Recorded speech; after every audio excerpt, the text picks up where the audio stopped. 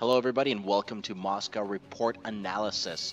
This is a new section I've developed after posting the video about the F35 performance at the red flag exercises. A lot of people were saying the F35 is a rock star and it can also be a total duck when it comes to being stealthy. Remember, the F35 is not invisible to radar. Yeah, they're new, they're pretty cool, they fly very fast, and they have a reduced radar cross-section.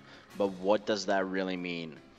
Let's take a few steps back to the 40s and 50s to World War II, when the first radars were built to detect airplanes flying in from Germany to bomb England. That was one of the first radar installations developed and actively used, although Russians will say that we developed radar systems far before that, which is kind of true, but it wasn't actually practically used. But let's focus back on radars. Radars transmit a signal which bounces off an airplane and comes back to the radar.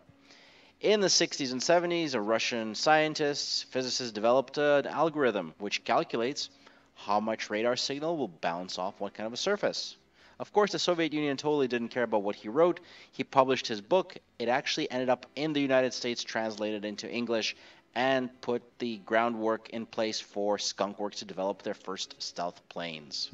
Yeah, so the Russians totally dropped the ball on that idea, and Skunk Works ended up with the F-117 and the B-2 stealth bomber. And then, of course, the F-22 beat out the YF-23 for a stealth fighter design. And personally, I think the YF-23 is a cooler looking plane. Let me know in your comments what you think about that. Should that be the winner? But let's get back to radars. The Cold War radars are long gone from Russian and Chinese militaries. New radars have been designed to detect stealth planes. This is the Nebo SVU. Nebo means sky in Russian. It operates in a VHF range, which is a different range than what radars operated in the 70s and 80s. It uses highly advanced processors to be able to detect a stealth plane that is flying through its detection range and picks it out of the background noise. Now, in older radars, there was a lot of background noise and the processor simply couldn't see a small plane or a stealth plane from the background information that was filling the radars. Well, now you can filter that out, and the radar works in such a fashion that it is able to complement other radars to work together and detect stealth planes. So the Nebo will detect a general position of a plane, and then other radars will kick in and focus in on it. Now, what you're seeing here is the old R-18 and the 2D radars. These are the radars that were used by the S-125 missile system. That's the same missile system that the Egyptians were using to shoot down the Israeli Phantoms during the wars in the 60s and 70s. This system is not designed to see a stealth plane. But Russia has been making a lot of advances in their radars and microprocessors in order to see stealth planes, and they've developed a doctrine of stacking. The Nebo SVU radars pick up the general location of an incoming airplane. Then that's taken over by a phased array radar, which is able to pinpoint and guide a missile towards it, which is an S300 or a 400 missile at a range of about 150 kilometers, that's about 100 miles.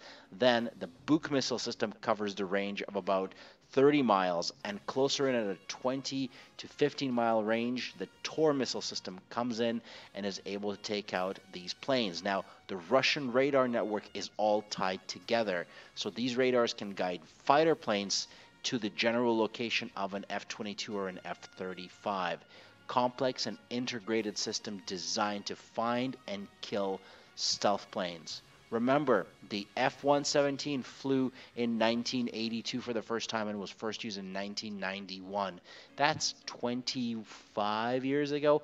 That's a long time in aircraft design. So, what do you think of this video? Do you think the F-35 and the F-22 stand a chance against the Russian stealth detection system? I want to know what you think. Let me know in the comments below. Let's keep this discussion going, and let me know if you like this analysis video. And next video coming up will be more from the Moscow Report. Today, I'm signing off. Говорит Москва. Работают все радиостанции Советского Союза. Передаем сообщение